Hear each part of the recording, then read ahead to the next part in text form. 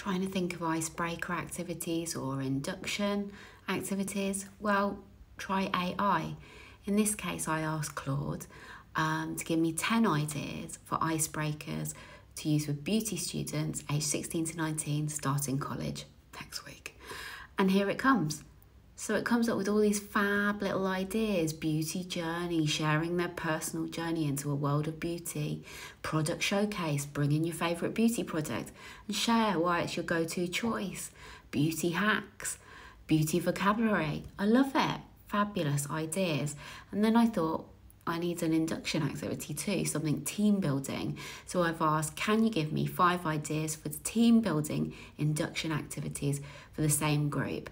And again, it brings out the ideas and they're brilliant. I'd really like to try them. I wish I taught beauty now, but you can do this with any subject that you're teaching. So just ask the question, put in your subject, put in your student age and see what it comes up with. Look at these: beauty product creation, they get into teams, salon challenge, set up a mock salon scenario. These ideas are awesome and I didn't think of them.